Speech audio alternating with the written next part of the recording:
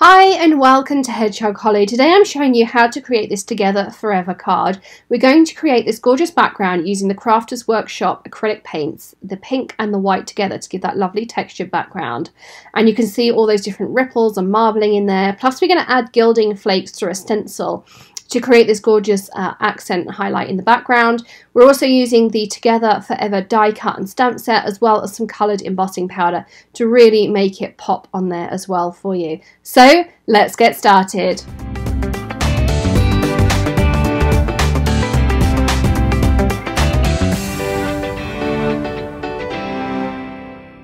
So first of all, we want to create our background, and I have a piece of Bristol smooth cardstock here, my palette knife, and two of the gorgeous heavy body acrylic paints from the Crafters Workshop.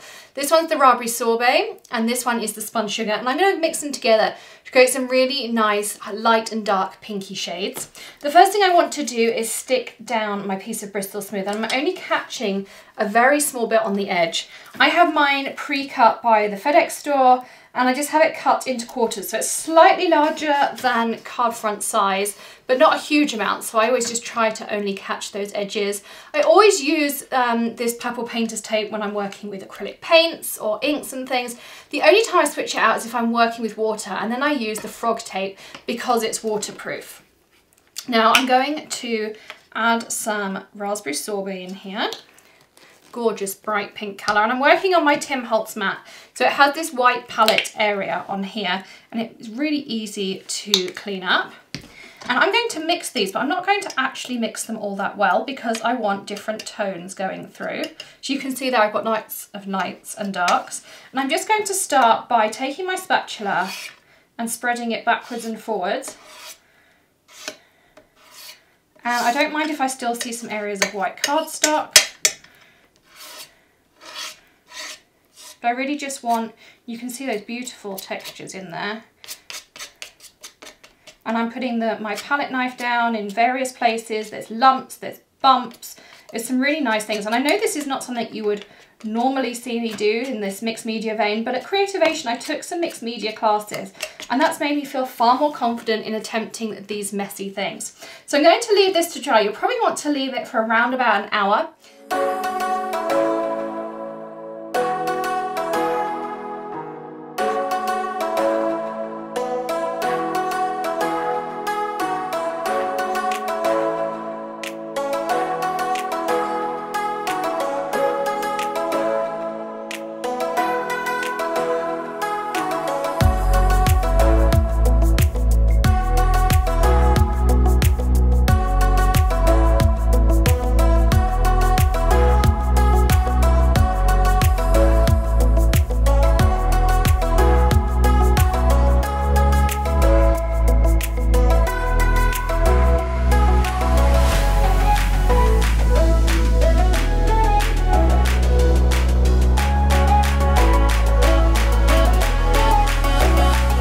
So now I'm going to be using the new Crafters Workshop Flower Grid Stencil, and I'm sticking it down on top of that painted panel that we made, and I'm using some purple painter's tape. You want to stick both pieces down.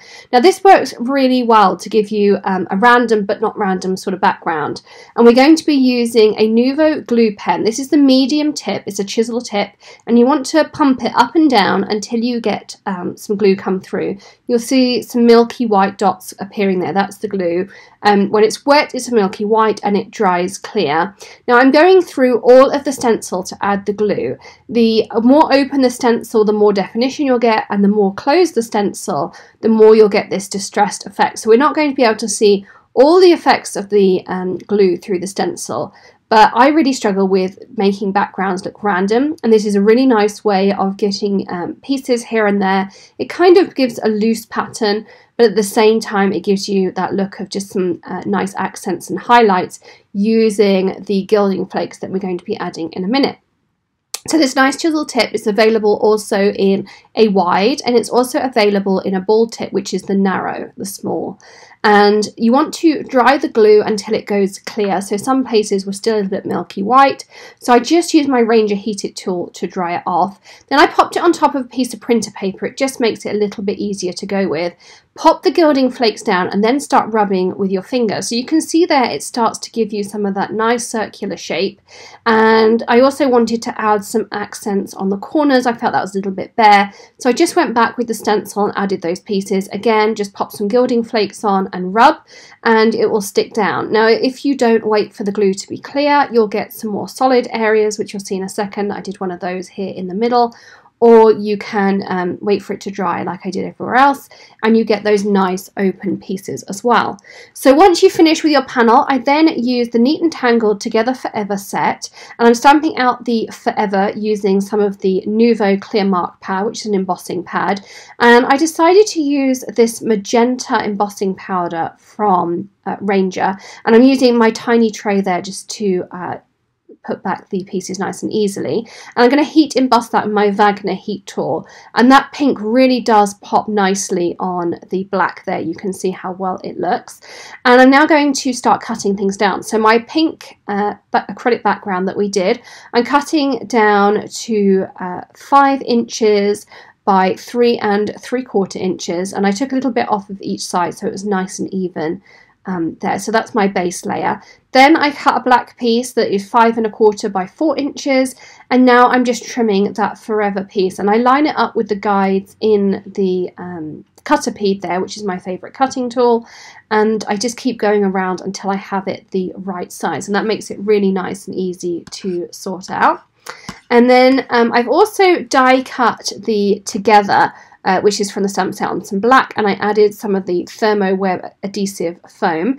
First of all, I want to mount up these layers, so I'm using my Tonic Funky Tape Runner to adhere this to some Lawn Fawn Black Licorice, and then I'm going to adhere it onto a Nina Solar White card base that's cut 8.5 by 11 lengthways, so that will give us our nice card front. And our layers are around about 1/8 all the way round, and that you can see there gives us that nice pop.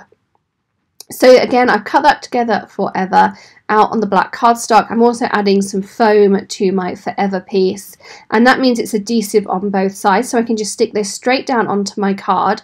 And this was the Together die. I ran it through my Gemini just a couple of times, and that made sure it popped out really easily. And it's just got a little bit of dimension, so it's not a flat card front. And you can see how nice it looks there with our silver gilded accents and that pink background as well. Stick on my Forever piece as well, and there is our card all done. So thanks so much for joining me here today at the Crafters Workshop. Don't forget to hit that subscribe button and give us a thumbs up if you enjoyed today's video. We'd love to have you back here at Hedgehog Hollow, and I'll see you again very soon for some more inspiration. Happy stamping! Bye!